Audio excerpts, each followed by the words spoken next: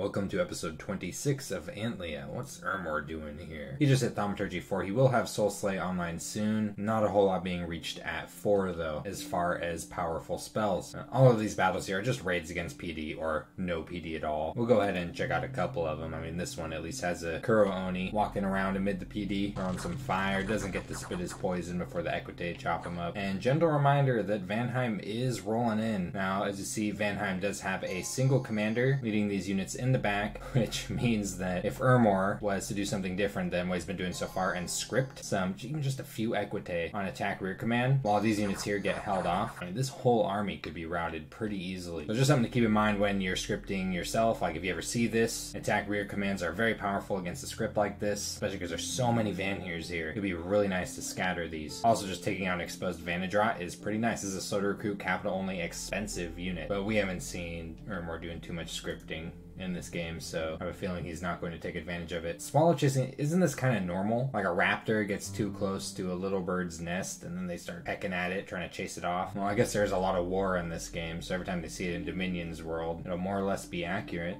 Little counter raid with some Hastati and Retiari. I think overall Ermor's been a little passive. Maybe he's just waiting to climb a little bit in research. I'm not really sure what he's doing, but look at all of these Hastati. He doesn't have a commander here to lead. Oh, nice. Alright. I definitely think it'd be a good move for Ermor to be applying some pressure back here, because right now Vanheim's just running rampant all over his southern territory. And I hate seeming like I'm nitpicky, but I pretty much am. It's like he could just move through this barbarian territory to recapture it, a little bit of income. He's probably not going to lose many Hastati, if any at all, to this. And while this might seem like it's super bad for Ermor, and I mean it's not good for Ermor, like if you think about it, what is Vanheim going to do in the near future? Ermor has a ton of units, they're really powerful, he has a ton of mages, lots of forts. Vanheim doesn't have remotely enough numbers to do any sieging, so Ermor can afford to be a little bit passive like this. It's definitely not being passive over here though. He's combining his whole army up here, and maybe he's going to make another attempt on Yomi's capital. Still, no scripting of his army here. This is really concerning. With the two thrones over here, I do think that taking on Yomi still is a very good priority. It's a very good thing to do. Like if he was able to win this war, even with Vanheim running up his ass, I mean, he does have a lot of armies over here. That's direct access to the two thrones over here. He has access to this one up here, as well as this one. He already owns this throne. This one wouldn't be out of the question to reach. It's just a matter of winning this war fast, and right now it just does not look like it's going to be fast. Katis has received a peace offering from Agartha. At the same time, Agartha is invading a couple of his provinces. Let's check out this one, because there are some mercenaries present, so a little more interesting than just against some PD.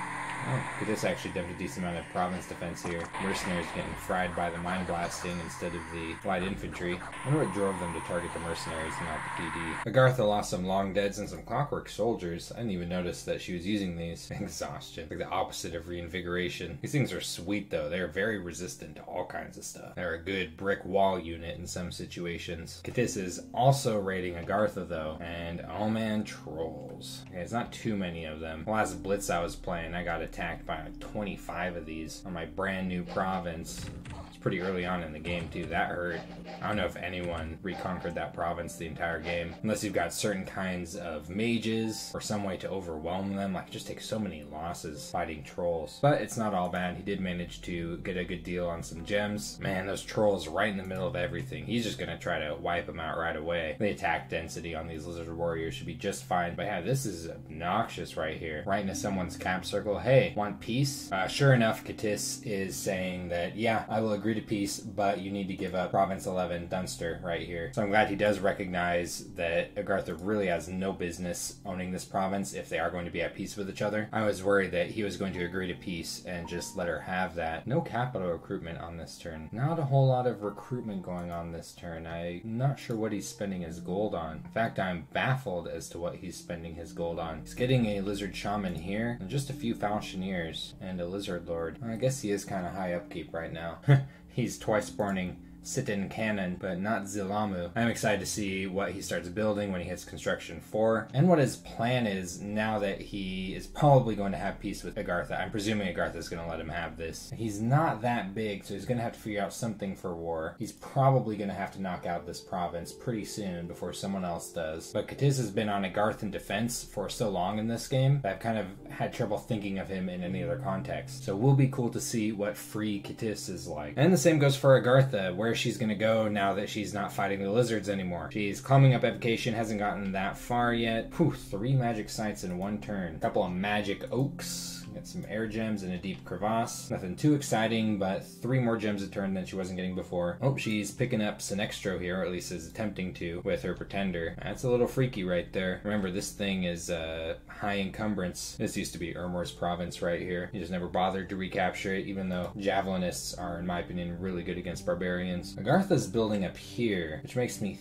think that maybe Agartha was thinking about invading Ermor from this direction. If she did do that, you know, just lack of scouting, you'd probably run into Vanheim pretty quick, if not just bump with Vanheim. Vanheim has most of this. There's a little line of Ermorian territory going this way. But yeah, I'm thinking she might be thinking about pouncing on Ermor. Might explain some of this movement too, moving this down into Forest of Pine. It looks like she'll be summoning Crave Crabs for a while. Fomoria is being counter-raided by Xibalba. Xibalba's armies, though fairly small, are pretty awesome. Ozelotls, really powerful sacreds, and some beast bats. Bunch of mages around to bless them, as well as spam their strange national spells. There's just 1 PD. I just like looking at these sacreds. Ozelotls are some of the coolest looking units in the game. Jaguar with bat wings. Got a completely different thing going on in this province. Bunch of huge ass scorpions against 1 PD. So this is, I think, an effective amount of province defense in like volatile territory where you're at war with somebody. Just 1. Don't need to waste any gold on, you know, knocking it up to 6 or more. It's probably just gonna get counter raided. But at least if you throw a gold piece, you'll see what your opponent is moving if they do recapture some territory. So it's kind of like a 1 gold scout in a sense. It's kind of weird, but definitely worth doing. And I don't think it's worth usually putting more gold into something. So I've definitely PD dumped against certain kind of thugs or raiding parties that I knew 20 or 30 PD would smash just because I had the gold and would rather put a stop to it that way. Yeah, fairies need to burn. Ask any Irishman or Scotsman, they'll tell you. Yeah, Fomoria's backing right off from this. He just does not have the armies here to deal with what Xibalba is putting forth. He really needs some research to... Oh, he's going up to Evocation 6. That is cool. Wailing Winds is a super cool spell. It's almost certainly what he has in mind here. Unfortunately, it's kind of hard to get some of what Xibalba is fielding to route. Sacred Scorpions have decently high morale. Then you go to something like an Ozelotl and it's almost unroutable. But still, something better to have switched on than switched off. Fomoria is in full-blown research mode. He's turtling for a moment, letting Xibalba rampage around over here. I don't blame him. He took a really bad fight here recently and needs to reorganize. He has by a long shot the economic advantage. He's no longer receiving pressure from Yomi. He's not receiving pressure from anyone else. It'd be really hard for Xibalba to stabilize and really easy for Fomoria to pick up an even bigger death ball and swing back over into Xibalba's territory. But every time Xibalba gets another Sacred Scorpion, Xibalba gets a little bit freakier, so the sooner the better. Look at all these labs. Vanheim is on the offensive,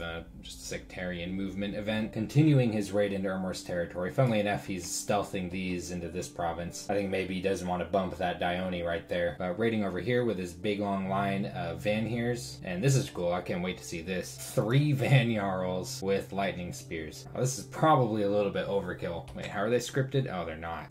Well, it's fine. You know, there's probably nothing here in terms of PD, but like what would happen if it bumped into Agartha? You know, you gotta be careful. It's a Van Jarl. These things are so powerful when you script them. You could throw them in against 6 PD naked, and only very rarely they'll lose against that, as long as you script them. But he doesn't really have the correct research paths. I'd want Alteration 3 and Enchantment 2 before I started doing that. Mist Form, Flight, maybe tack on Mirror Image or Air Shield, depending on what you're fighting, along with, of course, the Blessing. Attack Rear, that'll slaughter most province defense. You don't even need to gear them for that. Probably should, just to help protect them. But yeah, they mess stuff up. So something Vanheim really needs to think about if he wants to like win this, or maybe he's just thinking about taking some territory and suing for peace. But if he wants to like conquer Ermorian territory, including like forts, he needs to be able to siege. He's got what, like 39 units here, 19, 16. He's gonna need to think about siege stuff. And like, you know, right now it's not a pressing need because he still does have to eliminate some armies before he thinks about sieging, which he seems to be avoiding any direct confrontation with that, and I don't blame him. You do have serfs that you could spam out decently, but it just kind of sucks because they're a crappy unit. Got some slingers on hand. What you really want is something that you can spam out, but he hasn't found any death gems, so no reanimation animation. Blackhawks are pretty expensive for siege chaff. Can always go the mercenary route, but that's also expensive. Cool, father, cool. We'll see what he's thinking. If he does get attacked by Ermor from the south, look at this. He actually has a decent amount of highly effective units building up on his capital. Some Heerdmen and some Vanheers against what? Just some Astadi? That's going to be pretty powerful. But if Ermor's fielding a lot of mages, where it starts to get iffy. Lots of speculation. Feels like the game is in a bit of a state of flux right now. Yomi has received a very welcome message from Vanheim informing him that he is in fact attacking Ermor right now. And Yomi's received a pretty in-depth message from Oceania talking about why he's not fighting with Ermor, and that's that he is very scared of Agartha. He's also informing Yomi that Vanheim is attacking Ermor. And this is something to notice here is that Ermor right now is perceived as the big threat, but Agartha is pretty big. And if Agartha turns and takes over Ermor, Agartha is going to become the big threat. I already think Agartha is kind of secretly the big threat because she's not being as bothered right now. She's got some really terrifying death balls fielded with tons of mind blasters, a lot of mages, stacking up research fairly decently, and has lots of highly capable sieging forces. So I think if she coordinated correctly, she could definitely conduct a successful invasion of some neighboring territory. Still not quite at that construction 4 goal. Really important goal for this nation as it lands you quite a bit of gear for your Dione.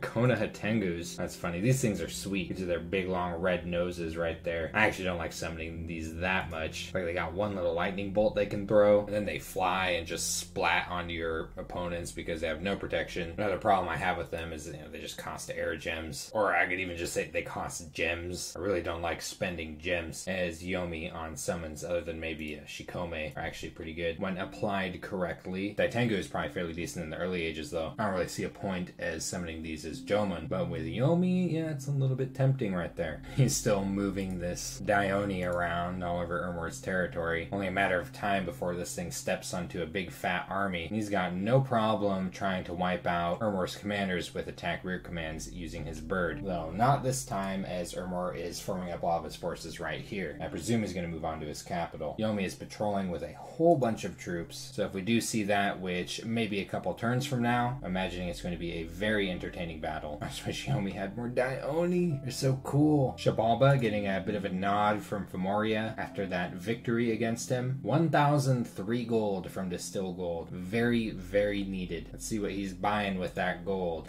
One of these big old mages with a decent spread of paths. I was hoping to get another Onaki. These things are very expensive though. And it's still summoning Sacred Scorpions, grabbing some skeletons, and is moving in on Femoria right here with his little Ozelano Beast Bat army. Lots of scouting too. So he's going to know exactly what Femoria is moving in with, unless Femoria is doing some weird stuff with Nemedians that are stealthy.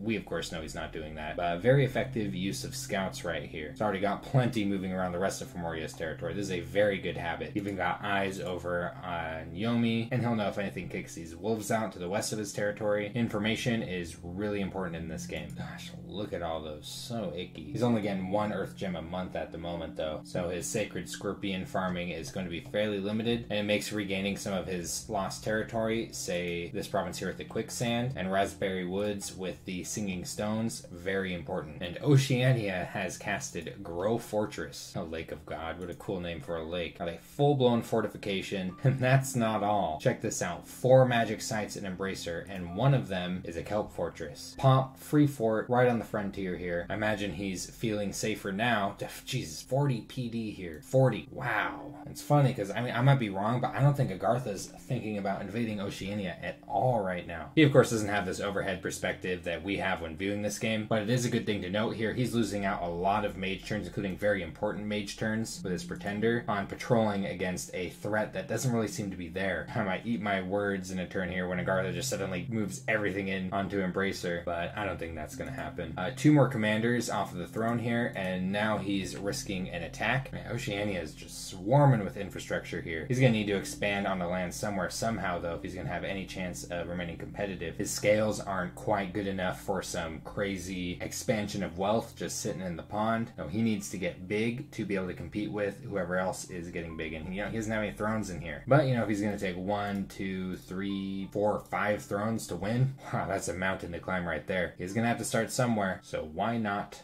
Godwoods. So that's been turn 27. Bit of a slow turn, but people are starting to hit those research goals that make them start throwing mages into battles more. I mean, we've already been seeing plenty of mages involved in Fomoria's and Xibalba's war, but this has been more out of necessity. I don't think either of them were necessarily happy to be using their mages on the battlefield the way they were. But once people start hitting 5s and 6s in their research, that's when the big guns start coming out with their wizards. And I think at that point people will be a little more keen on taking large fights with their armies. And we'll see if any of those are coming up in the next episode.